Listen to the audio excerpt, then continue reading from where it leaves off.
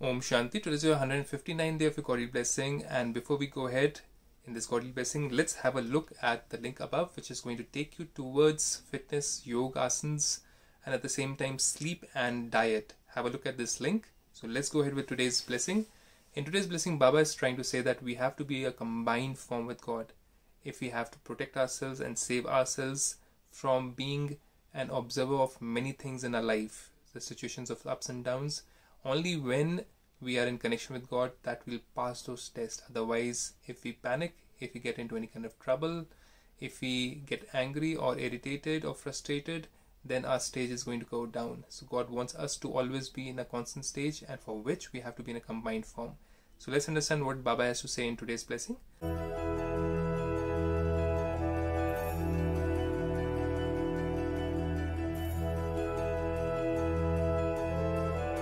Baba says, may you be combined with the power of Shiva and always have the awareness of the companion and experience the stage of a detached observer. Now, why the word Shiva over here? Why are we calling God as Shiva? Many people are confused actually that Shiv and Shankar are one and the same. So I have cleared that up in the previous videos also. Shiva is the form of the incorporeal God. He has no form. That's why in every religion God has been mentioned as light. Shiva is also light. Shankar is not Shiva. That's the biggest problem which has happened in this world today, that people have thought that Shiva and Shankar are one and the same. So if you combine a father and the child and you say both of them are the same, isn't that a big mistake? Right. Similarly over here, Shiv is Shanu or point or Kalyankari. That means the one who is the benefactor. That's the meaning of the name Shiva. Just like you also have a name and you have a meaning of your name. Similarly over here, God says that I am a point of light, I am divine being, I am just light. I have no physical form like you children. So now we understand that God the Father can only be incorporeal.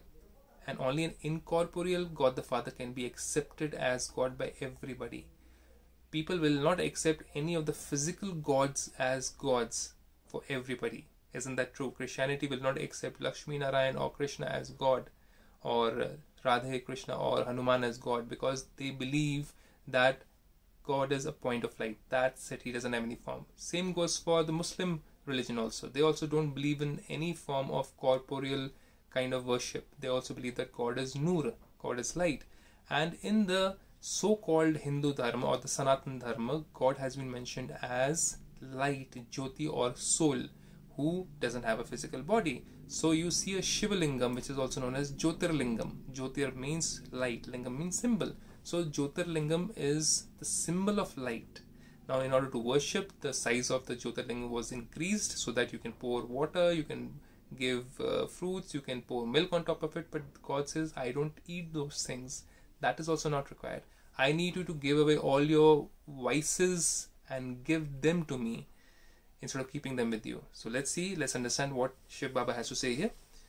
Baba says, may you be combined with the power of Shiva and always have the awareness of the companion. God is a companion over here, and experience the stage of a detached observer.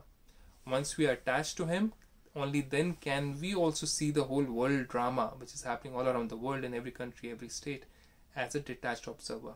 So just as a soul has the company of a body, I am a soul, you are a soul, you have this body, I also have this body of mine. So just as a soul has the company of a body, and while that soul has a part on this earth, I have a part on this earth, and I cannot play the part without having a physical body. So no one can separate them. Nobody can separate that, right? Unless death comes. So I am a soul, I have got this body, I am a companion with this body to play the part on this world stage. Similarly, you are so. In the same way, Shiva and a Shakti, soul is known as Shakti over here, have such a deep relationship. God Father Shiva and I, the soul, point of light, and you souls also are having a companionship with God over here. I cannot have a bodily relationship with God because God is incorporeal. He doesn't have a physical body. So I need to think of myself as a physical, non-physical being, but a metaphysical being, as a soul, as a point of light. Only then can I have a relationship with God or have a companionship with God. In various religious practices, we think that we have physical bodies. That's why we pray to physical structures or physical constructs of gods and we call them as different gods. But God says, I am only one and I am incorporeal as per every religion. I cannot be put into different physical forms, and you cannot call all of them as God. They are also my creation. So let's go further into this. Baba says, Shiva and a Shakti have such a deep relationship. Maya cannot cause any obstruction to the deep love of those who constantly move along as embodiments of the power of Shiva. So once we are in connection with God the Father, we attain his powers, then automatically lust, anger, greed, ego, attachment, they just go down in our life. And what comes up in our life is God's power, God's guidance, God's love, God's knowledge. So either we are with him as a companion or we are with Maya. That's a choice which we have to make. So Baba says they constantly experience companionship and the stage of a detached observer.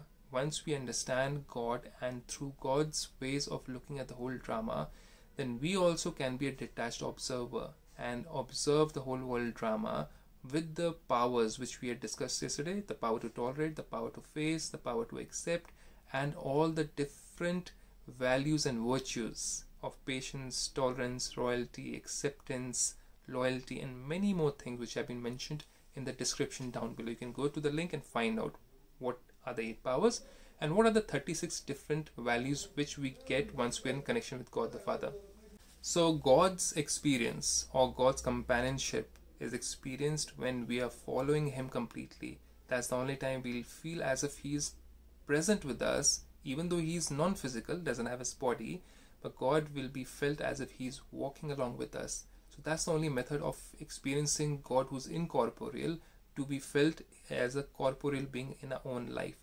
So I leave you with this beautiful blessing, and the method to learn to be in contact with God in an incorporeal way is through meditation, and that's what we learn at Brahmakumaris. Have a blessed day, stay safe, stay home, Om Shanti.